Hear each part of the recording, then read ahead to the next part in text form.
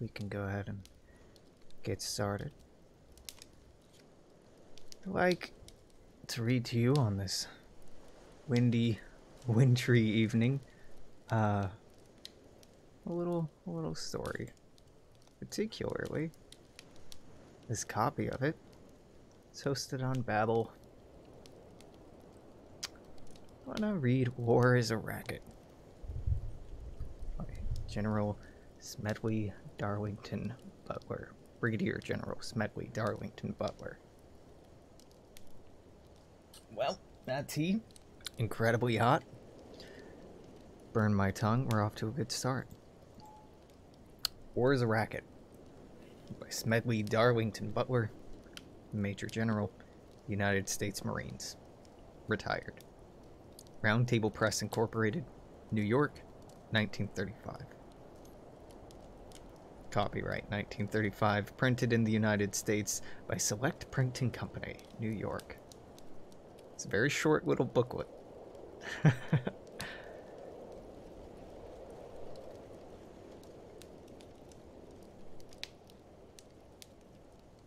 Chapter 1. War is a racket. War is a racket. It always has been. It's possibly the oldest, easily the most profitable, and surely the most vicious.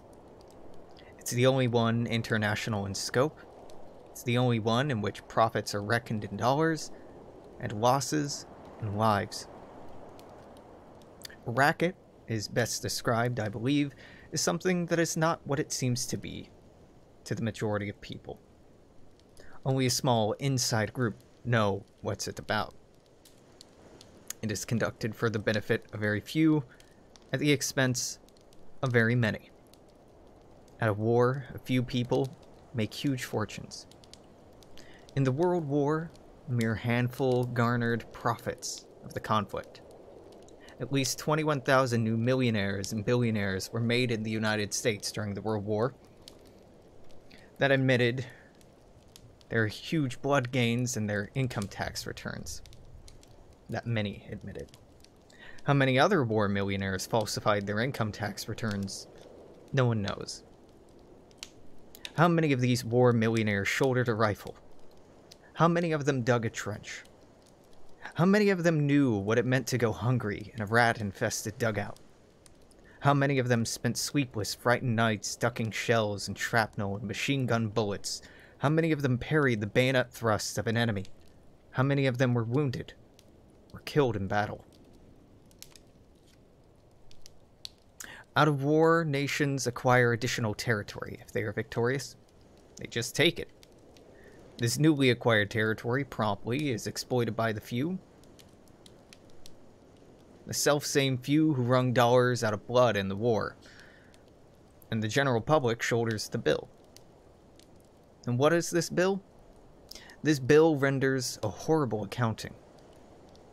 Newly placed gravestones. Mangled bodies. Shattered minds. Broken hearts. And broken homes. Economic instability, depression and all its attendant miseries, back-breaking taxation for generations and generations. For a great many years, as a soldier, I had a suspicion that war was a racket. Not until I retired to civil life did I fully realize it. Now that I see the international war clouds again gathering, as they are today, I must face it. And speak out. Again, they're choosing sides. France and Russia met and agreed to stand side by side. Italy and Austria hurried to make a similar agreement. Poland and Germany cast sheep eyes at each other, forgetting, for the nonce, the dispute over the Polish corridor. The assassination of King Alexander of Yugoslavia complicated matters. Yugoslavia and Hungary, long bitter enemies, were almost at each other's throats. Italy was ready to jump in, but France was waiting. So was Czechoslovakia. All of them are looking ahead to war. Not the people. Not those who fight and pay and die. Only those who foment wars and remain safely at home to profit. There are 40 million men under arms in the world today, and our statesmen and diplomats have the temerity to say that war is not in the making. Temerity. Hell's bells, are these 40 million men being trained to be dancers? Not in Italy, to be sure. Premier Mussolini knows what they are being trained for. He, at least, is frank enough to speak out. The other day, El Duce, an international coalition, the publication of the Carnegie Endowment for the International Peace, said, and above all, fascism, the more it considers and observes the future and development of humanity, quite apart from the political considerations of the moment, believes neither in the possibility nor in the utility of perpetual peace. War alone brings up its highest tension, all human energy, and puts the stamp of nobility upon the peoples who have the courage to meet it. Undoubtedly, Mussolini means exactly what he says. His well-trained army, his great fleet of planes, and even his navy are ready for war. Anxious for it, apparently. His recent stand at the side of Hungary and the latter's dispute with Yugoslavia showed that. The hurried mobilization of his troops on the Austrian border after the assassination of Dollfuss showed it too. There are others in Europe too whose saber-rattling presages war sooner or later. Herr Hitler, with his rearming Germany and its constant demands for more and more arms, is an equal, if not greater, menace to peace. France only recently increased the term of military service for its youth from a year to 18 months. Yes, all over, nations are camping on their arms. The mad dogs of Europe are on the loose. In the Orient, the maneuvering is more ardois. Back in 1904, he has such simple but beautiful language. Back in 1904, when Russia and Japan fought, we kicked out our old friends, the Russians, and backed Japan. Then our very generous international bankers were financing Japan. Now the trend is to poison us against the Japanese. What does the open door policy in China mean to us? Our trade with China is about $90 million a year. The Philippine Islands. We spent about $600 million in the Philippines in 35 years, and we, our bankers and industrialists and speculators, have private investments there of less than $200 million. Then, to save that China trade of about $90 million, or to protect those private investments of less than $200 million in the Philippines, we would all be stirred up to hate Japan and to go to war. A war that might cost us tens of billions of dollars, hundreds of thousands of American lives, and many more hundreds of thousands of physically maimed, mentally unbalanced men. Of course, for this loss, there would be a compensating. Profit fortunes would be made. Millions and billions of dollars would be piled up by a few. Munitions makers, bankers, shipbuilders, manufacturers, meat packers, speculators. They would fare well. Yes, they are getting ready for another war. And why shouldn't they? It pays high dividends. But what does it profit the masses? What does it profit the men who are killed? What does it profit the men who are maimed? What does it profit their mothers and sisters, their wives and children? What does it profit their sweethearts? What does it profit anyone, except to the very few to whom war means huge profits? Yes. And what does it profit the nation? Take our own case. Until 1898, we didn't own a bit of territory outside the mainland of North America. At that time, our national debt was a little more than $1 billion. Then we became internationally minded. We forgot, or shunted aside, the advice of the father of our country. We forgot Washington's warning about entangling alliances. We went to war. We acquired outside territory. At the end of the World War period, as a direct result of our fiddling in international affairs, our national debt had jumped over to $25 billion. Our total favorable trade balance during a 25-year period was about $24 billion. Therefore, on a purely financial bookkeeping basis, we ran a little behind year for year, and that foreign trade might as well have been ours without the wars. Would have been far cheaper, not to say safer, for the average American who pays the bills to stay out of foreign entanglements.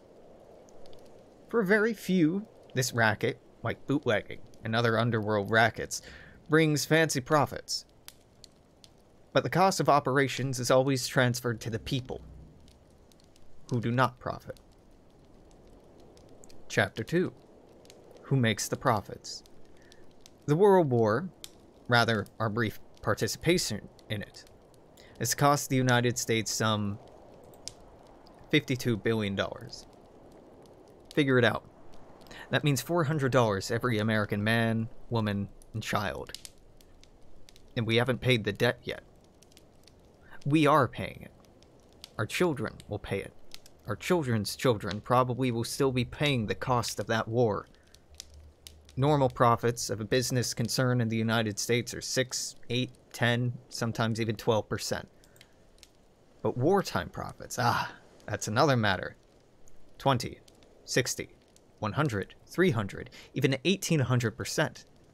The sky's the limit. All that the traffic will bear. Uncle Sam has the money. Let's get it. Of course, it isn't put that crudely in wartime.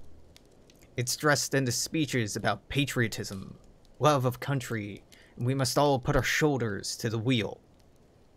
But the profits jump and leap and skyrocket and are safely pocketed. Let's take a few examples. Take our friends, the DuPonts, the powder people.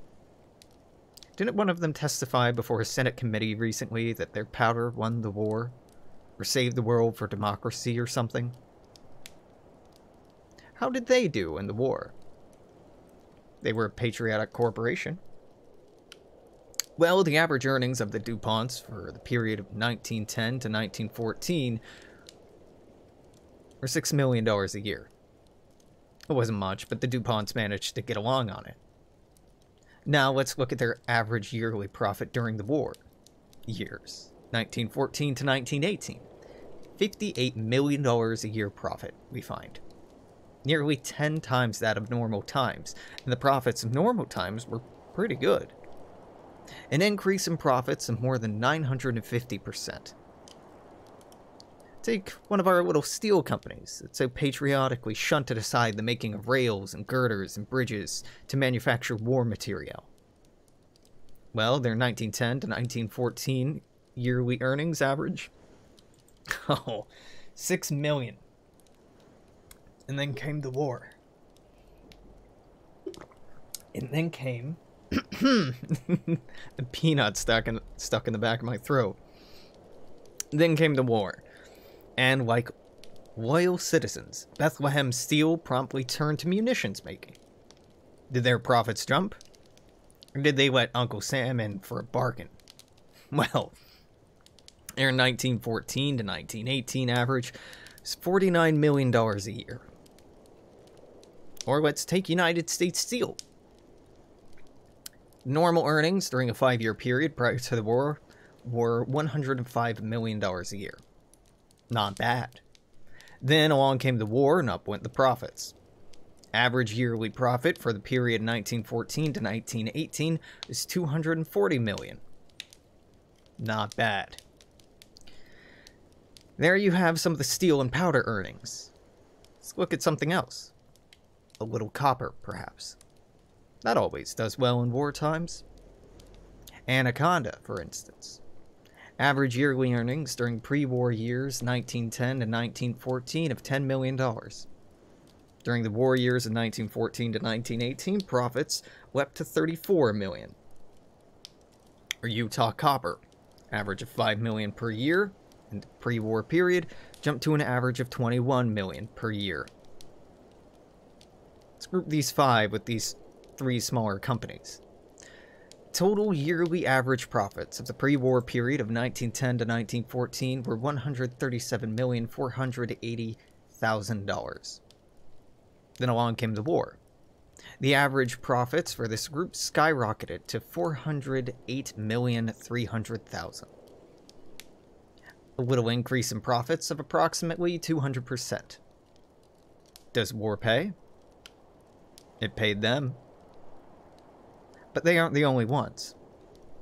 There's still others. Let's take leather. For the 3-year period before the war, the total profits of Central Leather Company were $3.5 million. It's approximately $1,167,000 a year. Well, in 1916, Central Leather returned a profit of $15,500,000. A small increase of 1,100%. That's all. General Chemical Company averaged a profit for the 3 years before the war of over $800,000 a year. Came to the war and the profits jumped to $12 million a year. A leap of 1,400%. International Nickel Company. You can't have a war without nickel. Showed an increase in profits from a mere average of $4 million a year to $73.5 million a year. Not bad. An increase of more than 1,700%. American Sugar Refining Company averaged $2 million a year in the 3 years before the war. 1916 had a profit of $6 million. Listen to Senate document number 259, the 65th Congress reporting on corporate earnings and government revenues. Considering the profits of 122 meat packers, 153 cotton manufacturers, 299 garment makers, 49 steel plants, 340 coal producers during the war. Profits under 25% were exceptional. For instance, the coal companies made between 100% and 7,856% on their capital stock during the war. Chicago Packers doubled and tripled their earnings. And let us not forget the bankers who financed the Great War. If anyone had a cream of the profits, it was the bankers. Being partnerships rather than incorporated organizations, they do not have to report to stockholderships. And their profits were a secret, as they were immense. How the bankers made their millions and billions, I do not know, because those little secrets never become public, even before a Senate investigatory body. But here's how some of the other patriotic industrialists and speculators chiseled their way into war profits. Take the shoe people. They like war. Brings business with abnormal profits. They made huge profits on sales abroad to our allies. Perhaps, like munitions manufacturers and armament makers, they also sold to the enemy. For a dollar is a dollar, whether it comes from Germany or from France. But they did well by Uncle Sam, too. For instance, they sold Uncle Sam 35 million pairs of hobnailed service shoes. There were 4 million soldiers. 8 pairs, and more, to a soldier. My regiment during the war only had a pair to a soldier. Some of these shoes are probably still in existence. They were good shoes. But when the war was over, Uncle Sam had a matter of 25 million pairs left over, bought and paid for. Profits recorded and pocketed. Still lots of leather left, so the leather people sold your Uncle Sam hundreds of thousands of McClellan saddles for the cavalry. But there wasn't any American cavalry overseas. Somebody had to get rid of the leather, however. Somebody had to make a profit on it. So we had a lot of McClellan saddles. We probably have those yet. Also, somebody had a lot of mosquito netting. Sold your Uncle Sam 20 million mosquito nets for the use of soldiers overseas. Suppose the boys were expected to put it over them as they tried to sleep in the muddy trenches. One hand scratching cooties on their backs and the other making passes at scurrying rats. Well, not one of these mosquito nets ever got to France. Anyhow, the thoughtful manufacturers wanted to make sure that no soldier would be without his mosquito net, so 40 million additional yards of mosquito netting were sold to Uncle Sam. There were pretty good profits, mosquito netting in war days. even if there were no mosquitoes in France. I suppose if the war had lasted just a little longer, the enterprising mosquito netting manufacturers would have sold Uncle Sam a couple consignments of mosquitoes to plant in France so that more mosquito netting would be in order. Airplane and engine manufacturers felt they too should get their just profits out of the war, and why not? Everyone else was getting theirs. So $1 billion, count them if you live long enough, was spent by Uncle Sam in building airplanes and airplane engines that never left the ground. Not one plane or motor out of the $1 billion worth ordered ever got into a battle in France. Just the same, the manufacturers made their little profit of 30, 100, or even 300%. Undershirts for soldiers cost 14 cents to make. Uncle Sam paid 30 to 40 cents for each of them. Nice little profit for the undershirt manufacturer. And the stocking manufacturers, and uniform manufacturers, and the cap manufacturers, and the steel helmet manufacturers. Well, they all got theirs. Why, when the war was some 4 million sets of equipment, knapsacks, and things that had to fill them, crammed warehouses on this side. Now they're being scrapped because regulations have changed the contents. But the manufacturers collected the wartime profits on them, and they'll do it all over again next time. There were lots of brilliant ideas for profit-making during the war. One very versatile patriot sold Uncle Sam 12 dozen 18-inch wrenches.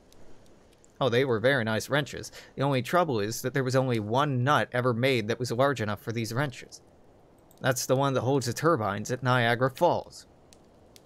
Well, after Uncle Sam had bought them and the manufacturer pocketed the profit, the wrenches were put on freight cars and shunted all around the United States in an effort to find a use for them. When the armistice was signed, it was indeed a sad blow to the wrench manufacturer. We were just about to get some nuts to fit the wrenches. Then he planned to sell these, too, to your Uncle Sam. Still, another had the brilliant idea that colonels shouldn't ride in automobiles, nor should they even ride horseback. One had probably seen a picture of Andy Jackson riding on a buckboard. Well, some 6,000 buckboards were sold to Uncle Sam for the use of colonels. Not a one of them was used. But the buckboard manufacturer got the war profit. Shipbuilders, too, felt they should get in on some of it. Built a lot of ships that made a lot of profit. More than $3 billion worth. Some of the ships were alright, but $635 million worth of them were made of wood and wouldn't float. Seams opened up, and they sank. We paid for them, though, and somebody pocketed the profits. It's been estimated by statisticians and economists, and researchers that the war cost for your Uncle Sam was some $52 billion. Of this sum, $39 billion was expended in the actual war period. The expenditure yielded $16 billion in profits. That's how the 21,000 billionaires and millionaires got that way. This $16 billion in profit is not to be sneezed at. It's quite a tidy sum. And it went to a very few. The Senate Committee probe of the munitions industry and its wartime profits, despite its sensational disclosures, hardly scratched the surface. Even so, it's had some effect. The State Department has been studying, for some time, methods of keeping out of war. War Department suddenly decides it has a wonderful plan to spring. The administration names a committee, with the War and Navy Departments ably represented, to the chairmanship of a Wall Street speculator to limit profits in wartime. To what extent isn't suggested. Possibly the profits of 300, 600, 1600% of those who turned blood into gold in the World War would be limited to some smaller figure. Apparently, however, the plan does not call for any limitation of losses. That is, the losses of those who actually fight the war. As far as I've been able to ascertain, there's nothing in the scheme to limit a soldier to the loss of but one eye, or one arm, or to limit his wounds to 1, or 2, or 3. Or to limit the loss of life. There is nothing in the scheme, apparently, that says not more than 12% of a regiment shall be wounded in battle. or that not more than 7% of a division shall be killed. Of course, the committee cannot be bothered with such trifling matters. Chapter 3. Who pays the bills? Who provides the profits? These nice little profits of 20, 100, 300, 1500, 1800%. Well, we all pay them. In taxation. We paid the bankers their profits when we bought Liberty bonds at $100 and sold them back at 84 or 86 to the bankers. These bankers collected $100 plus. Simple manipulation. The bankers control security marts. It was easy for them to depress the price of these bonds. Then all of us, the people, got frightened. Sold the bonds at 84 or 86. The bankers bought them. Then these same bankers stimulated a boom. Government bonds went to par and above. And then the bankers collected their profits. But the soldier pays the largest part of the bill. If you don't believe this, visit the American cemeteries on the battlefields abroad. Visit any of the veterans' hospitals in the United States. On a tour of the country, in the midst of which I am at the time of this writing, I visited 18 government hospitals for veterans. In them are a total of about 50,000 destroyed men. Men who were the pick of the nation 18 years ago. The very able chief surgeon at the government hospital in Milwaukee, where there are 3,800 of the living dead, told me that mortality amongst veterans is 3 times as great as among those who stayed at home. Boys with a normal viewpoint were taken out of the fields and offices and factories and classrooms and put into the ranks. There they were remolded. They were made over and made to about face, to regard murder as the order of the day. They were put shoulder to shoulder. And through mass psychology, they were entirely changed. We used them for a couple of years, trained them to think nothing at all for killing or being killed, and then suddenly we discharged them, told them to make another about face. This time, they had to do it their own readjusting. Sans mass psychology, sans officer's aid and advice, sans nationwide propaganda, we didn't need them anymore. So we scattered them about without any 3-minute or Liberty Loan speeches or parades. Many, too many, of these fine young boys are eventually destroyed mentally because they could not make that final about face alone. In the government hospital in Marion, Indiana, 1,800 of these boys are in pens. 500 of them in a barracks with steel bars and wires all around the outside the building and on the porches. These already have been mentally destroyed. These boys don't even look like human beings. Now the look on their faces. Physically, they're in good shape. Mentally, they're gone. There are thousands and thousands of these cases, more and more coming in all the time. The tremendous excitement of the war, the sudden cutting off of that excitement, these young boys couldn't stand it. That's a part of the bill. So much for the dead. They paid their part of the war profits. So much for the mentally and physically wounded. They're paying now their share of the war profits. But the others paid too. They paid with the heartbreak. They tore themselves away from firesides and families to don the uniform of Uncle Sam on which a profit had been made. Paid another part in the training camps where they were regimented and drilled while others took their jobs and places in their lives of their communities. It paid for it in the trenches when they shot and were shot, when they went hungry for days at a time, when they slept in the mud and in the cold and in the rain with the moans and shrieks of the dying for a horrible lullaby. And don't forget, the soldier paid part of the dollars and cents bill, too. Up to and including the Spanish-American War, we had a prize system. Soldiers and sailors fought for money. During the Civil War, they were paid bonuses, in many instances before they went into service. The government or states paid as high as $1,200 per enlistment. In the Spanish-American War, they get prize money.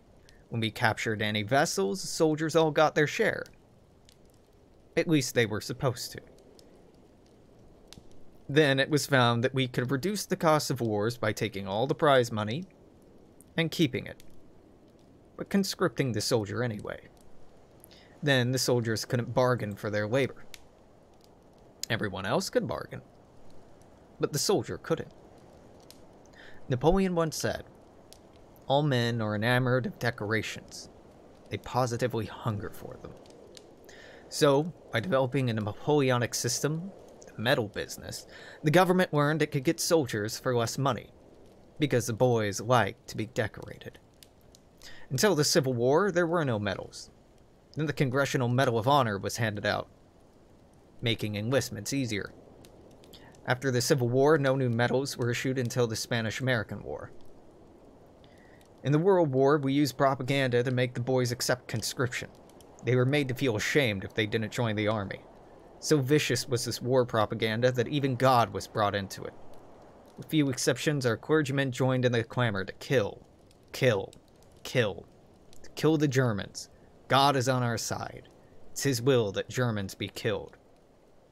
And, in Germany, good pastors called upon the Germans to kill the Allies, to please the same God. That was a part of the general propaganda, built up to make people war-conscious and murder-conscious. Beautiful ideals were painted for our boys who were sent out to die. This was the war to end wars. This was the war to make the world safe for democracy. No one told them that dollars and cents were the real reason. No one mentioned to them as they marched away that their going and their dying would mean huge war profits. No one told these American soldiers they might be shot down by bullets made by their own brothers here. No one told them that the ships on which they were going to cross might be torpedoed by submarines built with United States patents. They were just told it was going to be a glorious adventure. Thus, having stuffed patriotism down their throats, it was decided to make them help pay for the war too. So we gave them a large salary of $30 a month. All they had to do for this magnificent sum was to leave their dear ones behind, give up their jobs, lie in swampy trenches, eat canned willy when they could get it, and kill, and kill, and kill, and be killed. But wait! Half of that wage, just a little more in a month than a riveteer in a shipyard or a laborer in a munitions factory safe at home makes in a day, was promptly taken from him in order to support his dependents, so that they would not become a charge on his community. Then we made him pay what amounted to accident insurance, something that the employer pays for in an enlightened state, cost him $6 a month. He had less than $9 a month left.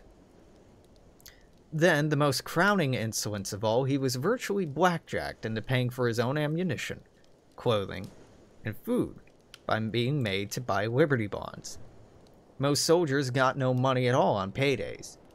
Made them buy Liberty bonds at $100 each. Then we paid them back. When they came back from the war and couldn't find work, at $84 and $86. Soldiers bought about $2 billion worth of these bonds. Yes, the soldier pays the greater part of the bill. His family pays it too. They pay it in the same heartbreak that he does. As he suffers, they suffer. At nights, as he lay in the trenches and watched shrapnel burst about him, they lay home in their beds and tossed sleeplessly. His father, his mother, his wife, his sisters, his brothers, his sons, his daughters. When he returned home minus an eye or minus a leg or with his mind broken, they suffered too. As much as, and sometimes even more so than he. Yes, and they too contributed their dollars to the profits and the munitions makers and the bankers and the shipbuilders and manufacturers and the speculators. They too bought Liberty bonds and contributed to the profit of the bankers after the armistice and the hocus-pocus of manipulated Liberty bond prices. And even now, the families of the wounded men and the mentally broken and those who were never able to readjust themselves are still suffering and still paying.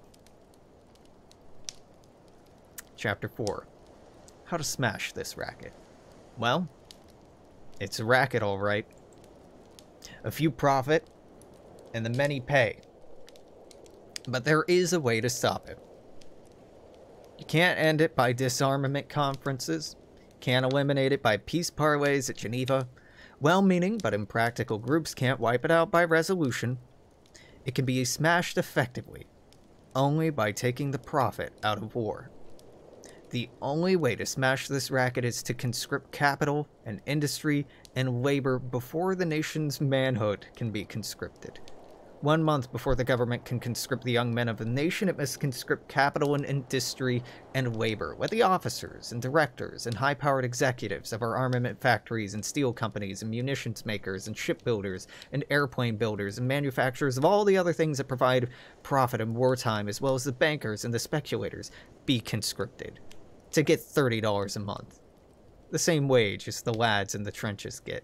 Let the workers in these plants get all the same wages. All the workers, all presidents, all executives, all directors, all managers, all bankers, and yes, all generals and admirals and officers and politicians, all government office holders, everyone in the nation be restricted to a total monthly income not to exceed that paid to a soldier in the trenches.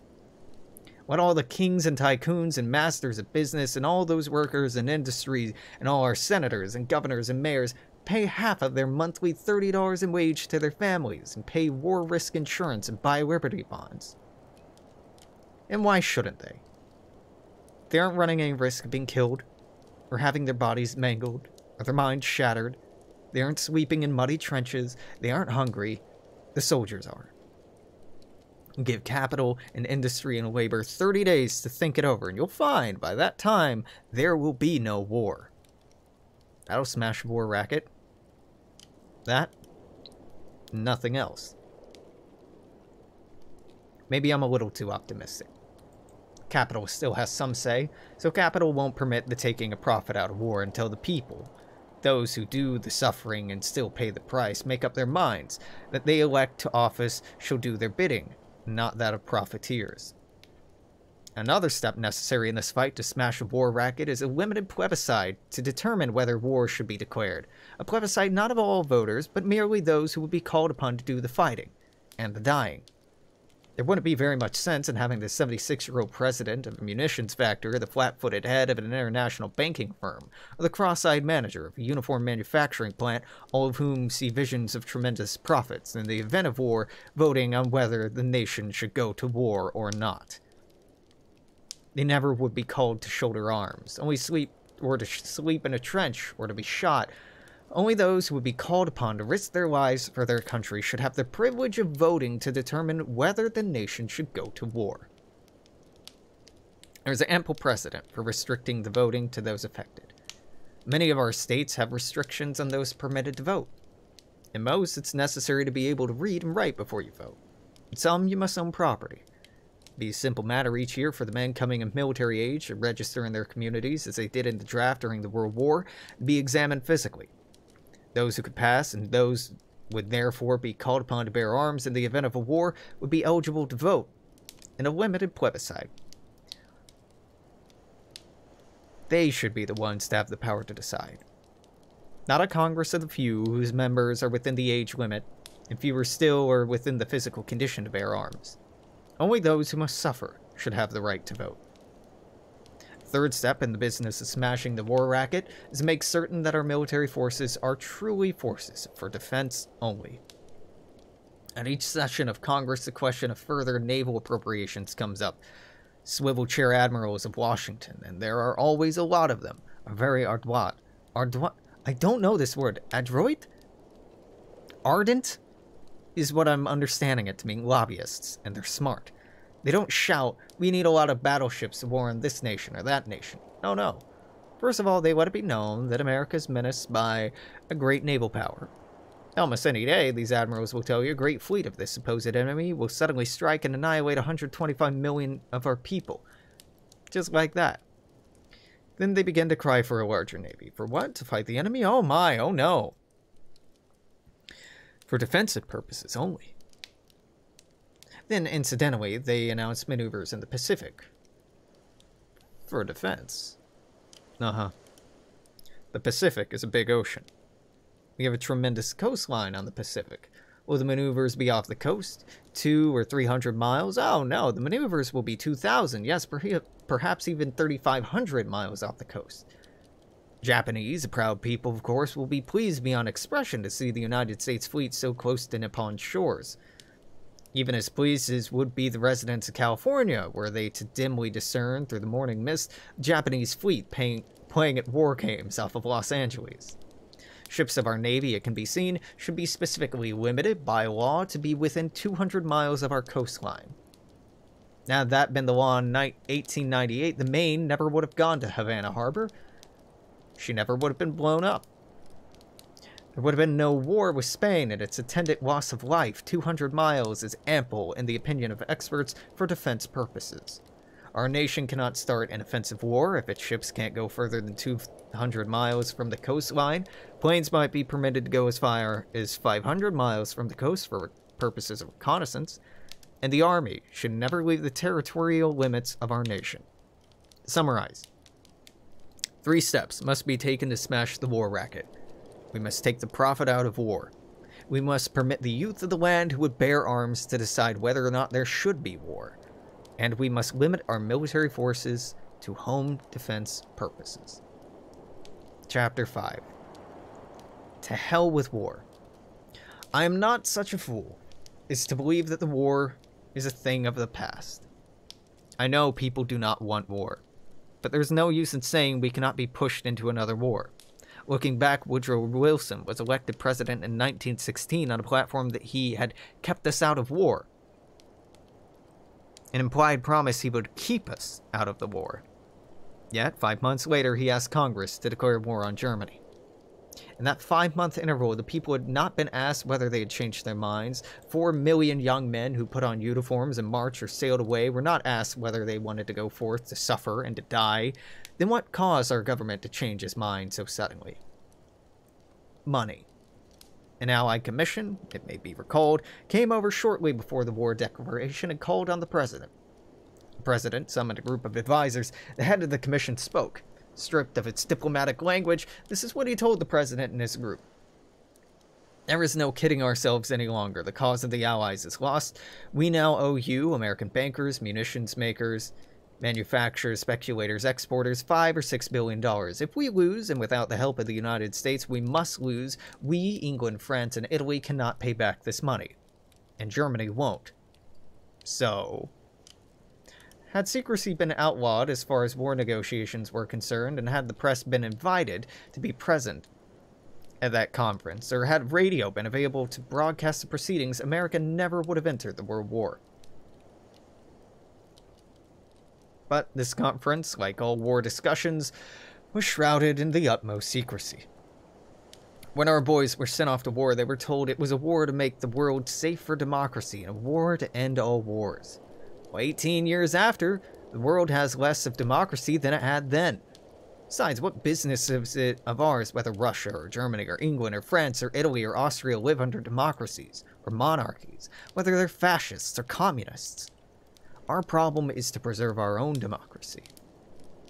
And very little, if anything, has been accomplished to assure us that the World War was really the war to end all wars. Yes, we've had disarmament conferences and limitations of arms conferences. They don't mean a thing. One has just failed. The results of another have been nullified. We send our professional soldiers and our sailors and politicians and diplomats to these conferences. And what happens? The professional soldiers and sailors don't want to disarm. No admiral wants to be without a ship. No general wants to be without a command. Both mean men without jobs. They are not for disarmament. They cannot be for limitation of arms. And all of these conferences, lurking in the background, but all powerful, just the same, are the sinister agents of those who profit by war. They see to it that these conferences do not disarm or seriously limit armaments. The chief aim of any power at any of these conferences has not been to achieve disarmament in order to prevent war, but rather to endeavor to get more armament for itself and less for any potential foe. There's only one way to disarm without any semblance of practicability. That is, for all nations to get together and scrap every ship, every gun, every rifle, every tank, every warplane. Even this, if it were at all possible, would not be enough. The next war, according to experts, will not be fought with battleships nor by artillery, not with rifles and machine guns.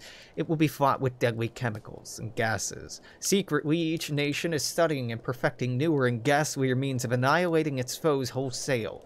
Yes, ships will continue to be built, shipbuilders must make their profits, and guns still will be manufactured, and powder and rifles will be made, for the munitions makers must make their huge profits. And the soldiers, of course, must wear uniforms. And manufacturers must make their war profits too, but victory or defeat will be determined by skill and ingenuity of scientists. If we put them to work making poison gas and more fiendish mechanical and explosive implements of destruction, they will have no time for the constructive job of building a greater prosperity for all peoples. By putting them to this useful job, we can make more money out of peace than we can out of war, even with the munition makers. So I say, to hell with war. That's it. War is a racket. Smedley Butler. Just fantastic. Just fantastic. And the idea about having a popular national vote, or a popular vote from the conscripted individuals, if you should have a war or not, that is genius. That's truly genius. The idea of, you know, if we're at war, okay, everybody in the country makes as much as a soldier. Oh, Smedley, you're more of a communist than you know. Smedley, Butler did not, as I recall, identify as a socialist or a communist.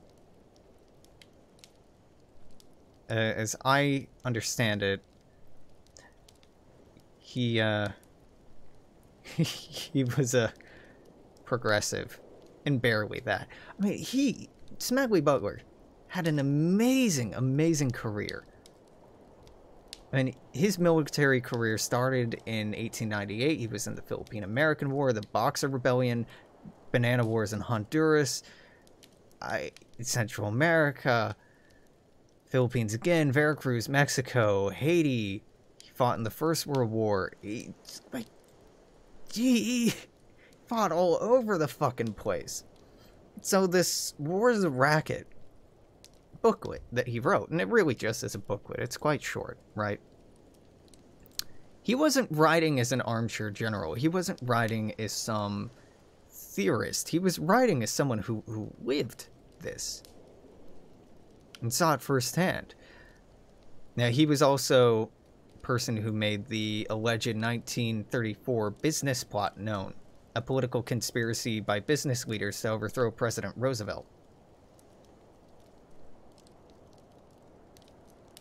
Now, no one was officially ever charged for it, and a lot of investigations say that it was inconclusive, but I'm fairly certain that he stopped a fascist coup.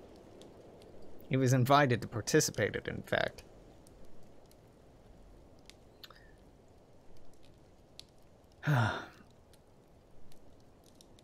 Yeah, died in 1940. Just an incredible human being.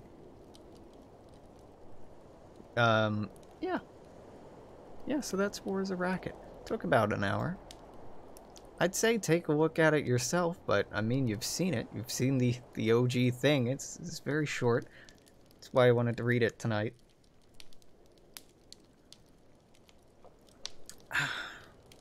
Yeah.